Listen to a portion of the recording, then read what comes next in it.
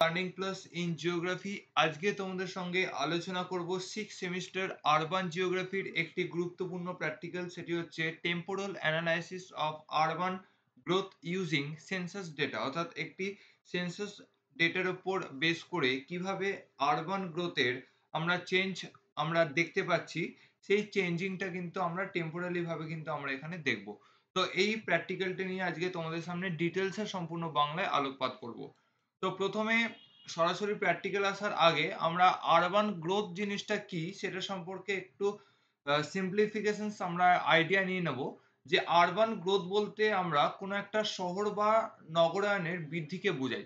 অর্থাৎ কোনো একটা জায়গা বা কোনো একটা রিজিয়ন, বা আমরা বলতে পারি যে কোনো একটা গ্রামাঞ্চলে যদি তার এরিয়াটা যদি আমার 30% থাকে, তাহলে কিন্তু আমরা একটা সময়ের পর দেখব যে সেই এরিয়াটা অনেকটাই বেড়েছে।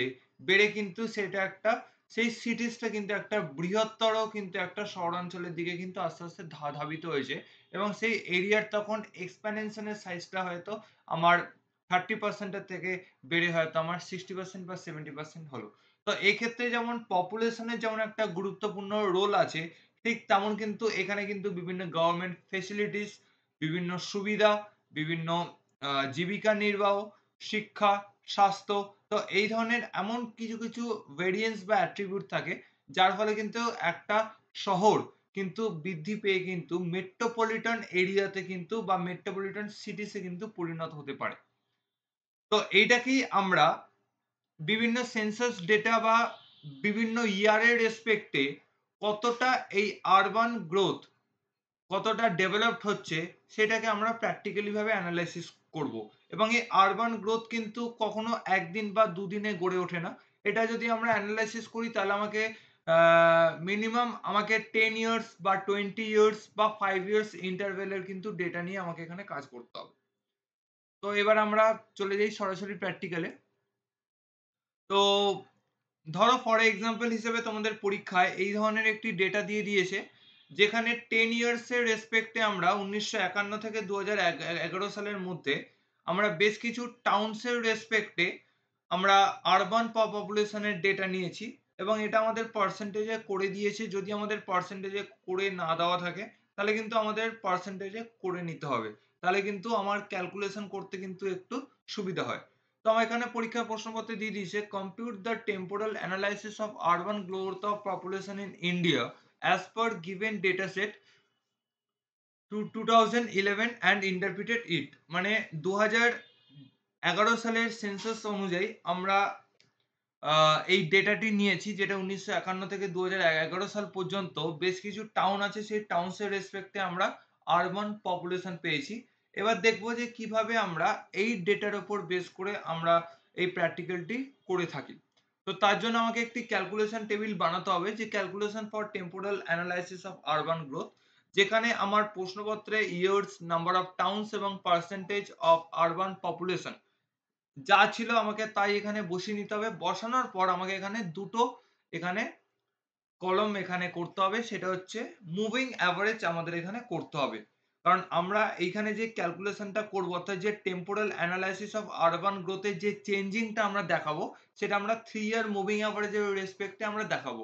তোমরা চাইলে এটাকে 4 ইয়ার্সও করতে পারো, বা চাইলে তোমরা সেমি অ্যাভারেজ বা অন্য কোনো মুভিং অ্যাভারেজের মেথডেই করতে পারো। তবে আমি বলবো যে 3 ইয়ার্স মুভিং অ্যাভারেজ করাটাই কিন্তু এখানে বেটার।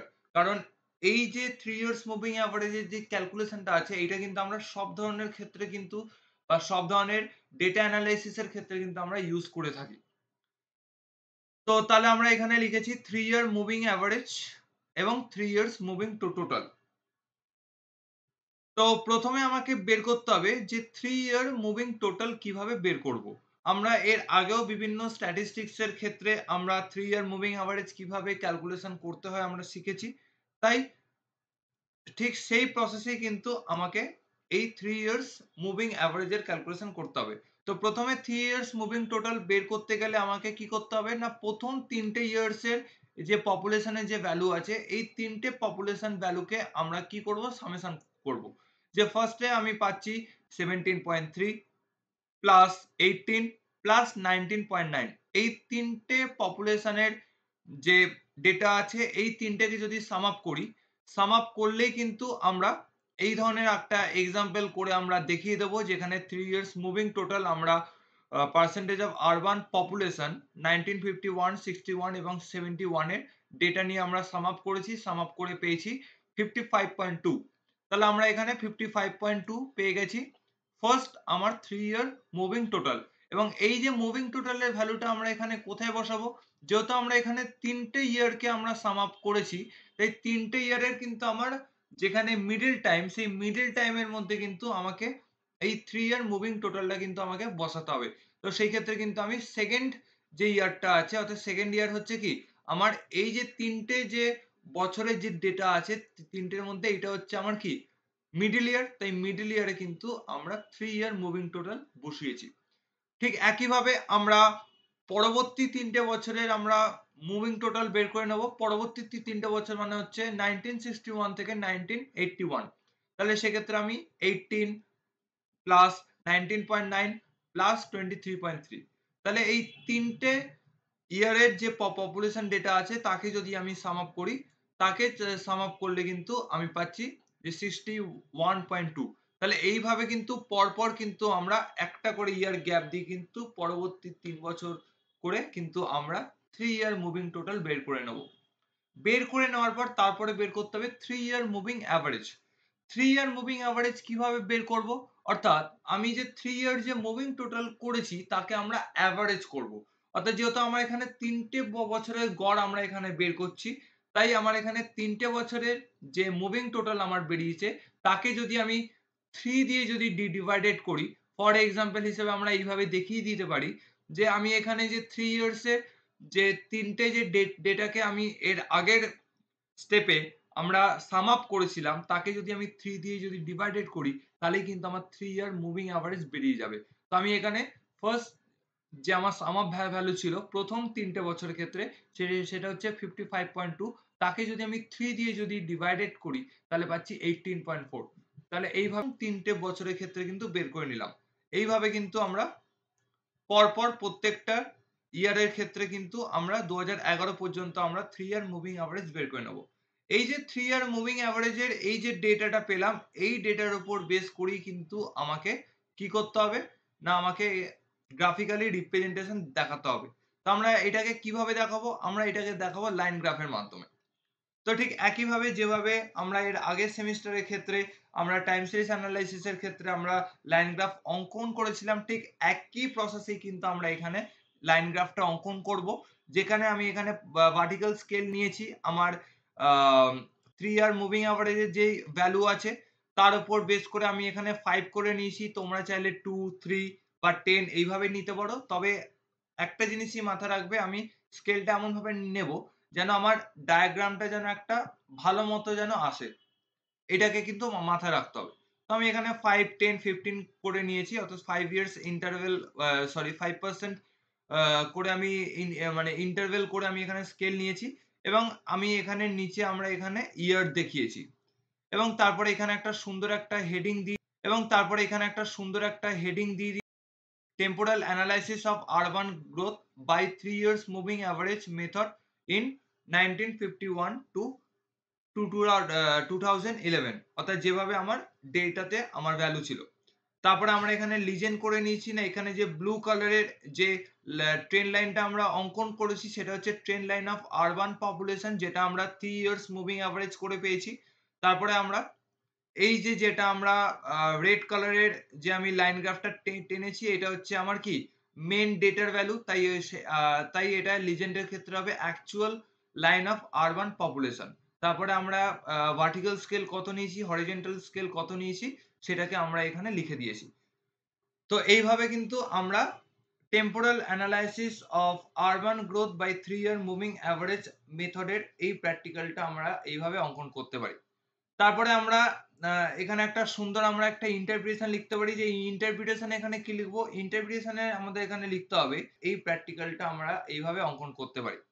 তারপরে আমরা এখানে একটা সুন্দর আমরা একটা ইন্টারপ্রিটেশন লিখতে পারি, যে ইন্টারপ্রিটেশন এখানে কি লিখবো? ইন্টারপ্রিটেশনে আমাদের এখানে লিখতে হবে যে 1911 সাল থেকে 2011 সাল পর্যন্ত আমার যে আরবান পপুলেশনের যে আমরা ভেরিয়েশনটা দেখতে পেয়েছি, সেই ভেরিয়েশনের সঙ্গে আমি 3 ইয়ার মুভিং এভারেজ করলাম, তার মধ্যে আমরা কতটা আমরা এখানে চেঞ্জ দেখতে পেয়েছি। না আমরা এখানে দেখতেই পেয়েছি যে এখানে যেহেতু আমরা 10 ইয়ার্স এর ইন্টারভ্যাল করে ডেটা নিয়েছি, তাই যদি ১০ বছরের যদি পার্সপেক্টিভ এ যদি আমরা এর ইন্টারপ্রিটেশনটাকে যদি দেখি, তাহলে আমরা দেখতে পাবো যে ১৯৫১ সাল থেকে ১৯০০ আ ৭১ সাল পর্যন্ত এই যে ২০ বছরের যে ইন্টারভেল, সেই ২০ বছরের ইন্টারভেলে কিন্তু আরবান পপুলেশনটা কিন্তু আমার 3 ইয়ার্স এর রেসপেক্ট এ কিন্তু অনেকটাই কিন্তু ধীরে, ধীরে কিন্তু আমার কি ইনক্রিজ হয়েছে। এবং আমি ১৯৭১ থেকে যদি আমি ১৯৯১ পর্যন্ত দেখি, তাহলে দেখব যে আমার এই যে ট্রেন লাইন আছে, এই ট্রেন লাইনের থেকেও কিন্তু আমার অ্যাকচুয়াল যে আরবান পপুলেশন, সেটা কিন্তু অনেকটাই কিন্তু ইনক্রিজ করেছে। তাই দেখো এই যে ট্রেন লাইনের থেকে কিন্তু আমার এইটা আছে, এইটা কিন্তু দেখো অনেকটাই কিন্তু ট্রেন লাইনের থেকে এই লাইনটা কিন্তু উপরের দিকে উঠে গেছে। তারপর যদি দেখি, তারপরে কিন্তু দেখব যে ২০০১ সালে কিন্তু আবার কিছুটা হলেও কিন্তু ডিক্রিজ হয়েছে।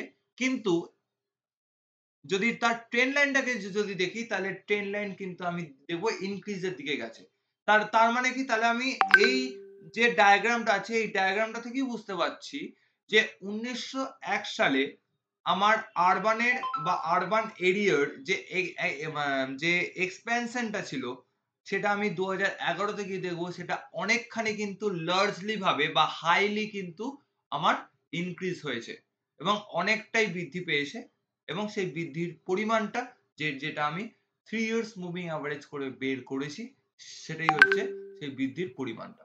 তাহলে আমরা এইভাবে কিন্তু একটা সাজিয়ে গুছিয়ে কিন্তু আমরা একটা ইন্টারপ্রিটেশন লিখতে পারি। আমি জাস্ট এর একটা মোরাল কনসেপ্ট দিয়ে দিলাম। তোমরা কিন্তু এই কনসেপ্টটাকে কাজে লাগিয়ে কিন্তু জিনিসটা কিন্তু ভালো করে জিওগ্রাফিক্যাল ল্যাঙ্গুয়েজে কিন্তু সাজিয়ে গুছিয়ে লিখবে।